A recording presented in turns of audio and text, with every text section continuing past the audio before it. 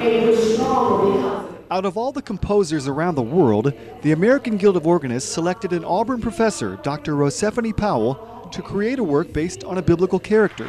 She spent a year writing The Cry of Jeremiah. Cry is a more respectable way of saying complaint. Hear the word of the Lord. Since Rosephanye Powell narrates part of the performance, she relies on a conductor to direct the choir and orchestra. Her conductor is her husband, fellow Auburn professor Dr. William Powell. She's the composer, it's her piece. It's got to go the way she wants it to go because it's her concept. A lot of things I would have to clean up with another composer or show my interpretation. We save time because he's already there.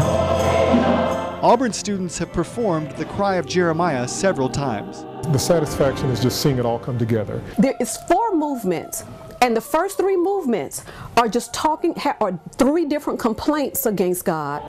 Is not his word. The first movement, he is like many preachers today.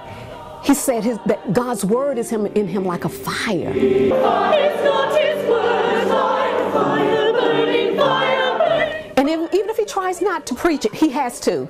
I must declare the word of the Lord. Then in the second movement, he goes and expresses to God, you have deceived me.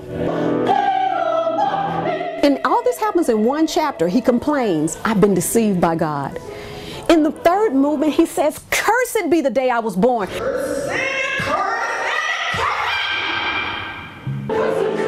And in that last movement, as we move through cursed, where he comes to reconcile, he's the better for what he's gone through. And even though the problem itself doesn't change, but our perspective changes, and then therefore we have hope. Everything he's gone through and will go through will make him stronger. And because of that, he can shout, hallelujah. Hallelujah. Hallelujah. I think really for me the key word would be hope. Trust in God. Believe that He will deliver you. That's what the message of the song is. Those are the actual words from the song. There's hope, and you can move forward. We go through a difficult place, and we're angry about being there. And then when we look back down the road, we say, I wouldn't want to do it again, but that place changed me. And in a way, we're thankful for it. And I think that's the cycle of life for the believer, to end here in a place of bitterness, but ultimately saying, regardless, God is good. After one final preview performance here at Tuskegee with the Golden Voices Concert Choir, it's on to the big stage in the Big Apple, New York City, the Lincoln Center for Performing Arts.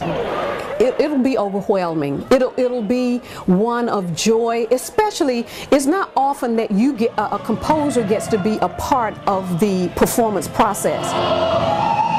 If it does what it has done in the past, I will receive great pleasure because I should end up seeing that in the audience. It'll be a very sophisticated audience, and to know that they have been moved by this work, that's what a composer lives for.